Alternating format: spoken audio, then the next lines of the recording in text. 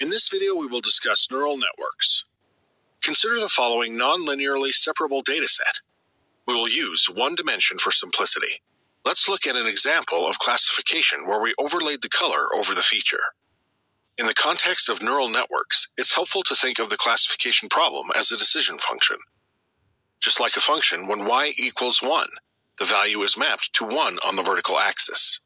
We can represent the function like a box. This box function is an example of a decision function. Any values of x in the following region is 1. Any value of x in this region is mapped to 0. A neural network will approximate this function using learnable parameters. We can also view the problem as trying to approximate the box function using logistic regression. Anything in this region y will be a 1, that is, dog. Anything in this region y will be a 0, that is, cat. If this was our cat-dog dataset, in this example we cannot use a straight line to separate the data. This line can be used to linearly separate some of the data, but some of the data is on the wrong side of the line. We can use the following node to represent the line and the edges to represent the input x and output z. If we apply the logistic function in the context of neural networks, this is called the activation function. These values of the function are incorrect, and we get an incorrect result in this region. We can represent the sigmoid function with the following node, taking the input z from the linear function and producing an output. Technically, a is a function of z and x. We will call the function a, the activation function, and the output of a is called the activation. The line can also be used to linearly separate some of the data, but some of the data is on the wrong side of the line. This line looks like it could be used to separate the data, but let's see what happens when we apply the sigmoid function. After applying the sigmoid or activation function, we get an incorrect result for some of the samples. Consider the following sigmoid functions. We call them a subscript 1 and a subscript 2. If we subtract the second sigmoid function from the first sigmoid function, we get something similar to the decision function. We can also apply the following operations with a linear function. That is, just subtract the second activations from the first activation function.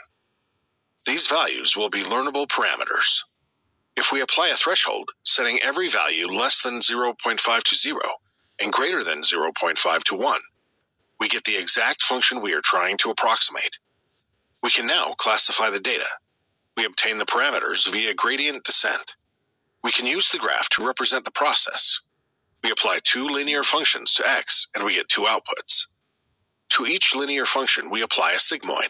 We then apply a second linear function to the outputs of the sigmoid. We usually apply another function to the output of this linear function, then apply a threshold. This diagram is used to represent a two-layer neural network. We have the hidden layer. Each linear function and activation is known as an artificial neuron. In this case, the hidden layer has two artificial neurons.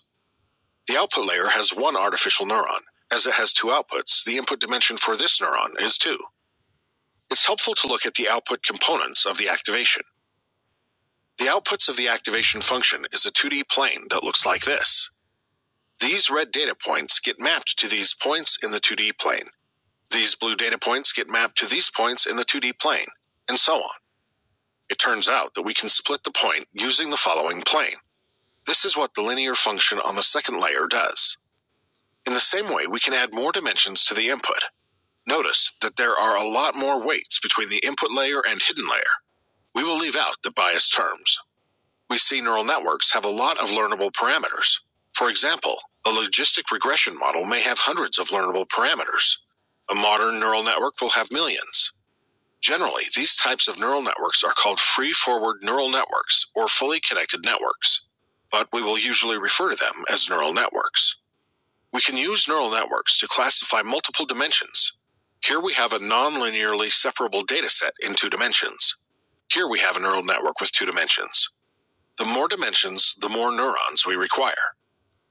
We can plot the decision function in 2 dimensions.